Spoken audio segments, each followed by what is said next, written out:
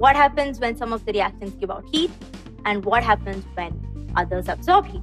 If a reaction gives out heat, it's called an exothermic reaction.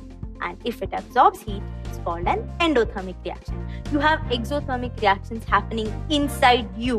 When glucose gets oxidized, energy is given out and is used to mint our energy currency, ATP. Let me put this in a graph so that it will become very, very simple for you, okay? So you must have actually noticed that we have instigated some reactions to happen. That instigation was normally heat. And this is done because reactants are usually stable in their own form. A small push or a trigger is needed to get them going and getting them to react. This energy that is given is called activation energy. After this, the reaction becomes spontaneous, goes ahead and forms different products. Now, two things can happen.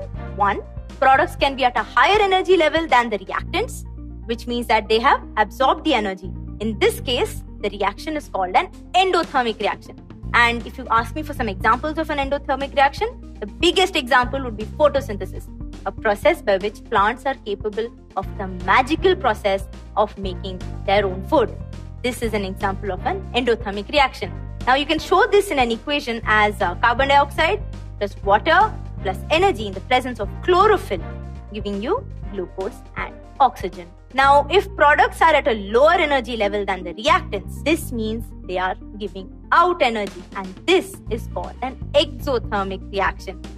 Examples: digestion, respiration. And if you want to show respiration in an equation, you have C6H12O6, that is glucose plus oxygen, giving you carbon dioxide, water, and energy. Some more examples: burning of a candle is exothermic, burning of natural gas is exothermic.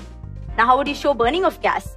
In an equation, CH4 plus oxygen giving you CO2 and H2O. Even decomposition of vegetable matter into compost is an example of an exothermic reaction.